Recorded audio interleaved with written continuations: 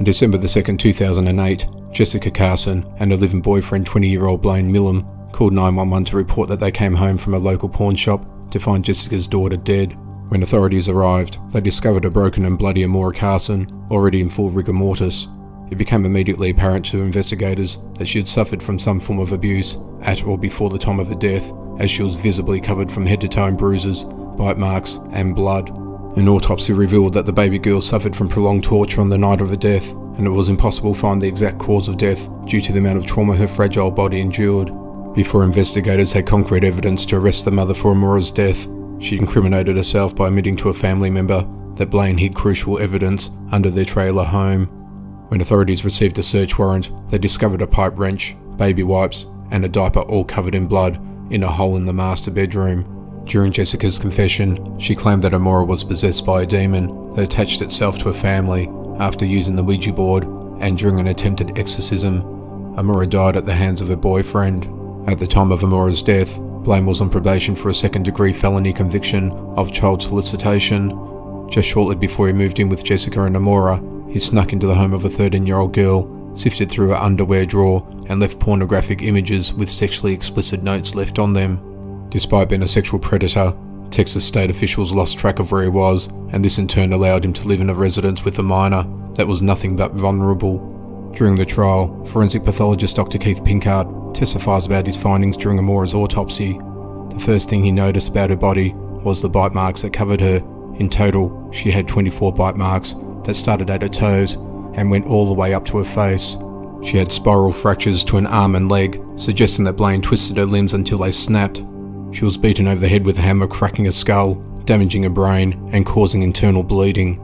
These injuries caused her retinas to detach. The worst injuries of all were not the bite marks or the blunt force trauma, but the injuries she suffered to her vagina and anus from being sexually assaulted with what investigators assumed was the pipe wrench Bain had hid under the trailer home. All while these brutalities were taking place, Jessica Carson was sitting in the other room, choosing not to listen to her baby's screams, instead of running in to stop Bain. What could possibly cause someone to commit such an atrocious act? According to Jessica, it was because Satan took over Amora's soul, and if she didn't let Bain kill her, her soul would be trapped in hell forever. In order to speak with Bain's dead father, the two used a Ouija board to contact him. Afterwards, they claimed that it went to their heads, and they believed Satan possessed Bain and Amora after telling Jessica that he was taking their souls. When Jessica was interviewed, she claimed that she was scared of Bain and was under the control of him the night Amora was killed. However, Special Prosecutor Lisa Tanner claimed that the exorcism was in fact Jessica's idea, and is just as, if not more culpable of what took place that night. During the initial 911 call, Jessica was crying and claiming to be attempting to perform CPR on her lifeless daughter. Jessica then went on to claim that Amora was attacked by the family dogs, and when investigators saw the cracks in her story, she changed her story to claim that Amora must have beaten herself over the head with a hammer. While standing trial for the brutal torture and murder of their daughter, Jessica exercised her Fifth Amendment right and refused to testify at trial. Shortly after, she was found guilty of first-degree murder and sentenced to life in prison without the possibility of parole. In May of 2008, Bain was given the death sentence, despite his defense team claiming that he was mentally retarded and couldn't have fully understood what he was doing at the time of Amora's death. As of now, Bain is still currently awaiting death in the Texas State Prison's death row. During the early morning hours of April 3rd, 1982, Stephanie Roper, 22, was just another undergraduate at Maryland's Frostburg State University. On that night, a car broke down on the rural stretch of highway on the Prince George's County, Maryland. Two men stopped and offered to help her. These men were 26-year-old Jack Ronald Jones and 17-year-old Jerry Lee Beatty. These men told Roper that they would take her to a friend's house. Instead, as soon as Roper entered the vehicle, the men pulled out firearms and drove her to an abandoned house in St. Mary's County.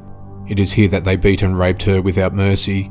During this prolonged torture session, one of the criminals blurted out the Confederate's first name.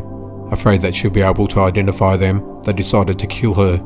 Stephanie made several attempts to escape, and upon her last capture, her skull was fractured with a logging chain and she was shot to death. In order to hinder identification, the murderers burned her body and severed her hands.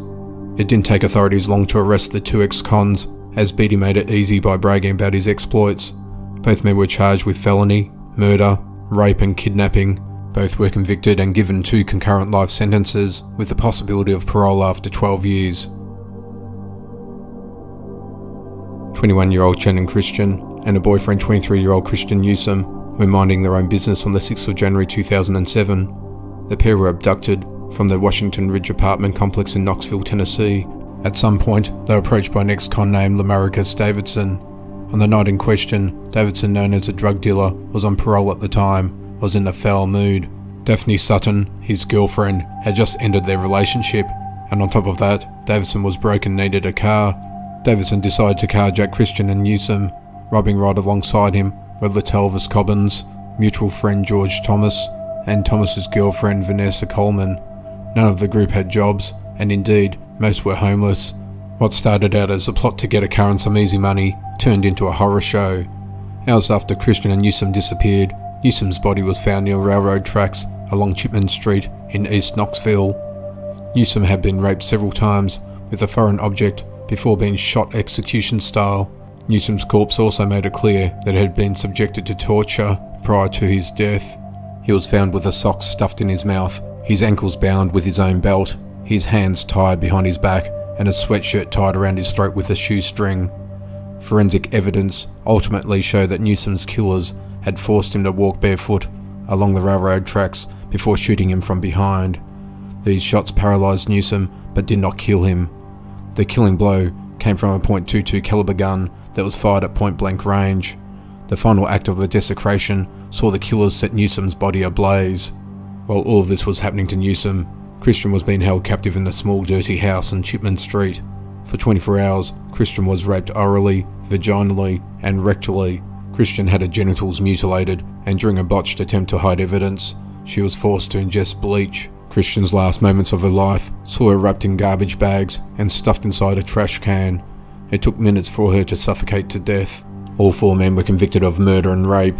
While Davidson received the death sentence, the other 3 men received life in jail. Coleman is the only woman convicted of helping rape, torture and murder Christian and Newsom in 2007. She got 35 years in jail. Suzanne Capper was a 16-year-old English girl who was beaten, tortured and died on the 18th of December 1992. She was a gentle and easily influenced girl who came from a broken family. At 15, she started skipping school soon after the divorce of her parents. She spent most of the time at a house of a 25-year-old Jean Powell, a mother of 3, whom she babysat since the age of 10. Powell dealt in the business of amphetamines and stolen cars. She had recently befriended a neighbour a few doors down by the name of Bernadette McNeely, also with 3 children of her own. The 2 women ended up moving in together and shared a bed in the dining room. Suzanne continued to hang out at the house, even though she was consistently bullied by both Powell and McNeely. Despite her ill treatment, she was a willing servant of the women, pampering to their every whim. Powell had been separated from her ex-husband Glenn, but still remained friendly with him. She had 2 other lovers, Anthony Dudson, who happened to be the 16-year-old boyfriend of McNeely, and Jeffrey Lee, one of the customers. Her younger brother Clifford Pook also visited the house. In November 1992, Dudson contracted pubic lice and blamed McNeely for the STD. His girlfriend, upset by the accusation, shifted the blame upon Suzanne, as she also used the bed. McNeely went on to claim that the girl had also stolen her pink duffel coat and also tried to persuade Powell to become a prostitute. Suzanne was about to become the scapegoat of one extremely dysfunctional and evil household. The group decided on the 7th of December 1992 that it was time for Suzanne to be punished for her behaviour. She was grabbed at the house by Dudson, Powell and her former husband Glenn. Glenn Powell started things off by shaving Suzanne's hair and eyebrows. He then made her clean up the hair and place it in a bin. He then placed a plastic bag over her face and circled her around viciously, hitting her on the head. Jean Powell and McNeely kicked her as she lay curled up on the floor, beating her with a 1-metre-long wooden instrument and a belt. They took her into a bathroom and forced her to shave off her pubic hair to avenge the humiliation both Dobson and McNeely went through when theirs had to be shaved from the lice.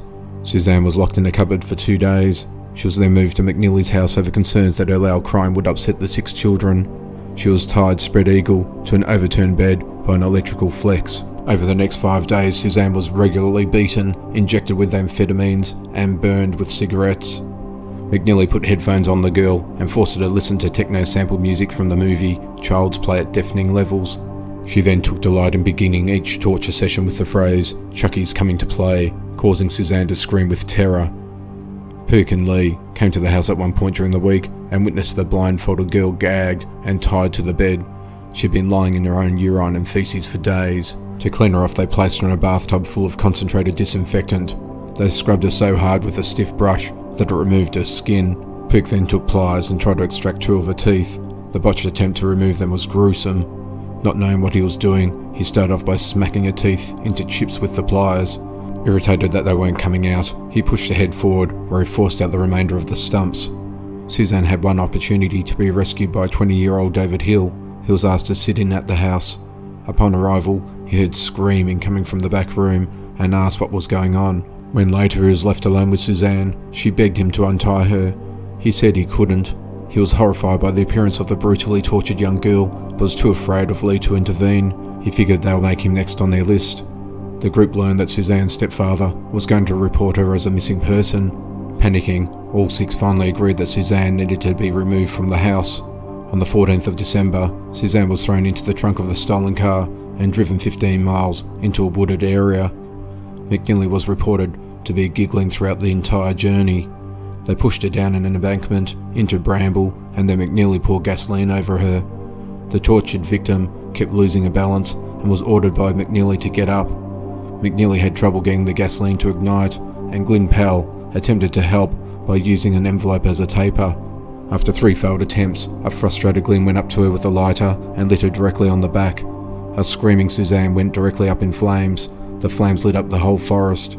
McNeely began to sing, "Burn baby burn, burn baby burn," from the song Disco Inferno. Believing she was dead, the 4 returned to Gene Powell's house, stopping to buy canned drinks along the way.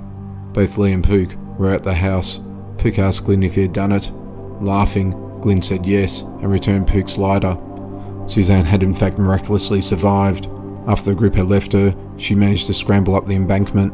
She then staggered along a lane for approximately 1/4 mile to a road before being found by 3 men on their way to work. She told them, "Over there, in the field, they burned me, they put petrol on me." The men took her to a nearby house and woke the residents and asked Michael and Margaret Coop to call for an ambulance. Michael Coop had said both her hands appeared like ash, her legs were just like raw meat, and her feet appeared to be badly charred. I was struck by how polite the victim was. She was constantly thanking my wife for her assistance. Suzanne was a heartbreaking sight. Her face was almost featureless. Her raw red hands couldn't even hold the 6 glasses of water that she managed to drink, and she couldn't bear anything near her legs, which were red from top to bottom. Rushed to the hospital, Suzanne was able to give the names of 6 of her assailants and Pell's address before falling into a coma. She died on the 18th of December 1992 without regaining consciousness. Britain, it seems, is very lenient with its punishment for murder. They will receive 12 to 25 years in jail. Tim McLean was a carnival worker, ready to quit the road. The 22-year-old Canadian man had been working the scene for a couple of years, enjoying the opportunity to travel and make new friends. He was ready for a more stable life that included marriage and a regular job. He planned to go home to Winnipeg, which was a good 24-hour bus ride from the current station of the carnival. The folks of the carnival had become his second family. They offered to pitch in to give him a plane ticket home, but he declined. He had no problem taking the Greyhound. He bought his ticket, excited to see his parents. On the 29th of July 2008, McLean boarded the bus. He chose a seat close to the back and prepared himself for the long journey ahead. It was 17 hours into the ride when the bus stopped at a station for the passengers to get dinner. A strange man sat alone on one of the benches. McLean was the only person who offered him a greeting and a smile. As the bus began boarding again, the man joined them for the last leg of the ride. He chose to sit next to McLean, although there were plenty of other vacant seats. McLean didn't seem bothered, putting his headphones on and eventually falling asleep. The new passenger was a tall Asian man in his 40s. He attracted some curious stares from other passengers due to his strange behaviour. At 7 PM, he was still wearing sunglasses and was holding onto a toilet roll, almost gripping it, like his life depended on it. It wasn't long into the evening before the man calmly reached into his backpack, pulling out a large hunting knife. As the bus flew down the highway, he started to viciously stab McLean in the chest and neck.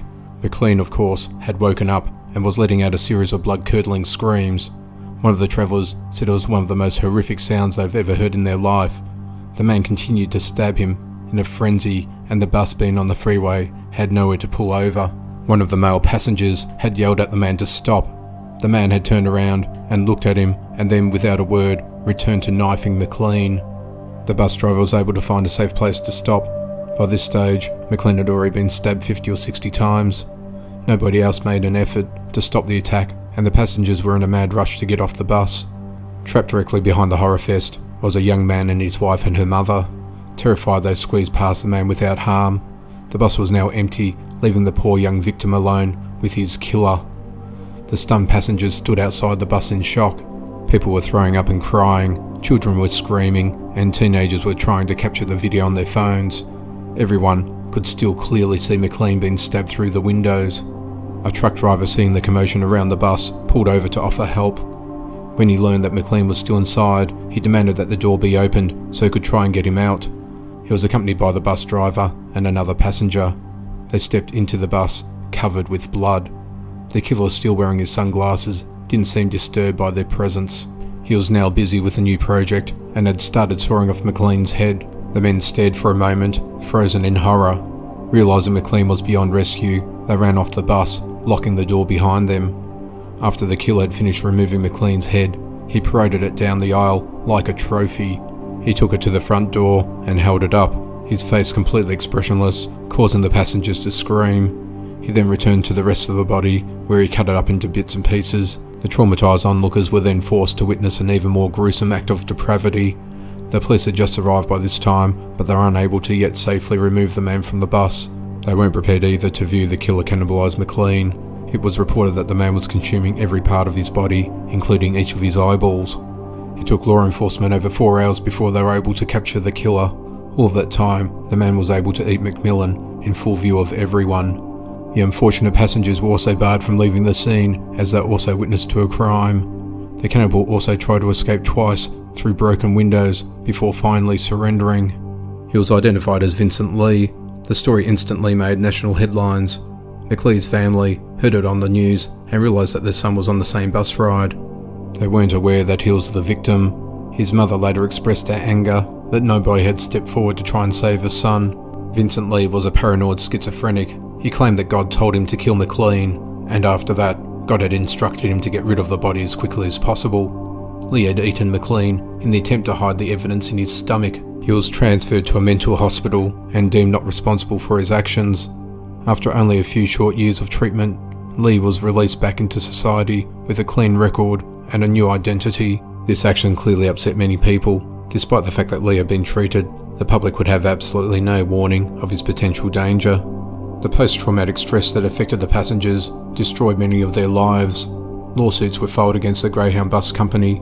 They did little more than reimburse the passengers for the clothing they were wearing and a couple of hours of paid therapy. To add further insult to the tragic loss of Tim McLean's life, Bus 1170 was still in service. Greyhound had it cleaned, changed the identifying number and assigned it to a different route.